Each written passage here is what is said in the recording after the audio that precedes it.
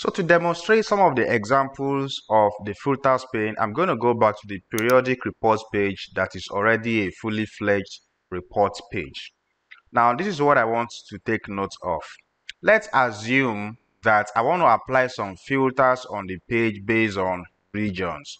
You know that though we already have a slicer here for region, which I can click on the drop down for the slicer, and I can pick maybe the southern region now, for example, and you will see how, every visual on my reports page basically updates to show the context of what's happening in the southern region for this sales and transaction reports.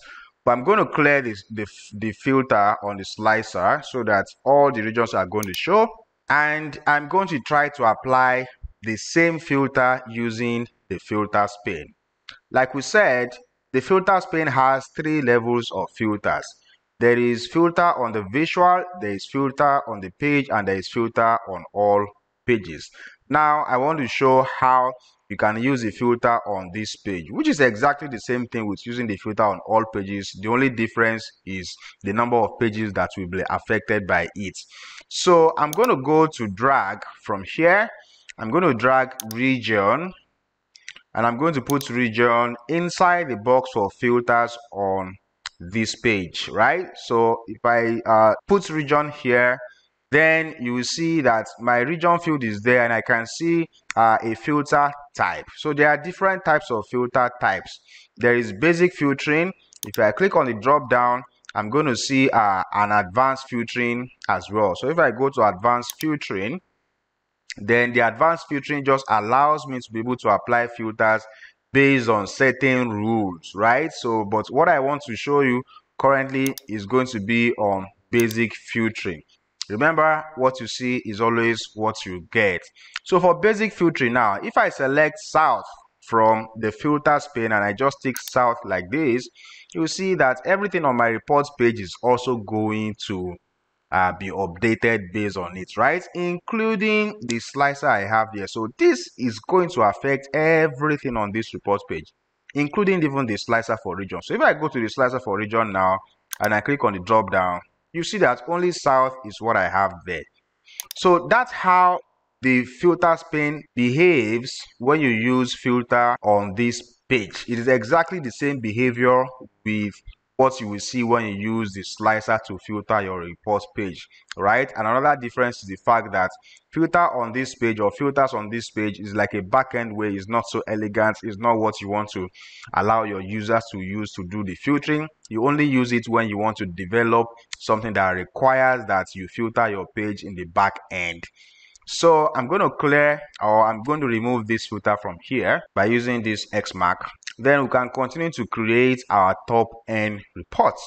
So if I go back to my locations reports page now, I have already created this our sales by states, except that it's currently displaying for all the states, and I want to limit the display of what's happening here. My limiting right now is limited to this visual alone and not to the entire page. And what I want to limit it by is the number of states that is showing. So I don't want to display all the states. I only want to display some states. So ideally, I can go to the filters on this visual section. States is already there because that's what's on the chart. I'll just click on the drop down on the states there. And again, you can see our basic filtering, and I can start picking one state after the other. But this is not what I really want to implement. What I really want to implement rather is to automatically find who are the best 10 states by sales. So I'm going to change my filter type here. I'll click on the drop down and I'll change it to top N filters. Then I can see show top items, top on the drop down. There's a box right there in front of it. I'm just going to type 10. Then there is an extra bucket at the bottom here that is asking me by value. I want the best 10 states according to what value? According to sales. So I'm going to have to come to my fields pane again. I'm going to drag sales and I'm going to drop it inside the box for by value. Then nothing happens really except you click on apply filter.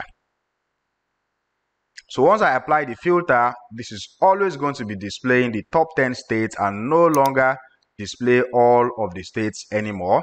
I just need to adjust this a little bit so I can be sure that this will always fit in even when I create my bottom 10 states at the bottom, right?